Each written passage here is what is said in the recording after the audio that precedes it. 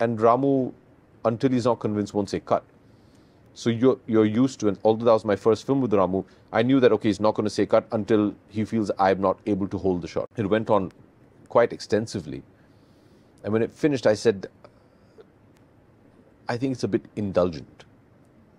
And I was speaking from maybe an external perspective, because from the performance I did what I had to do. I said, maybe it's getting a bit, because see, there again, you're trained to think of it as a whole. You're not just about the character. And he said something to me which was amazing. He said, who are you? I said, I'm your actor. He said, who am I? I said, you're my director. He said, good. You do your job, let me do mine.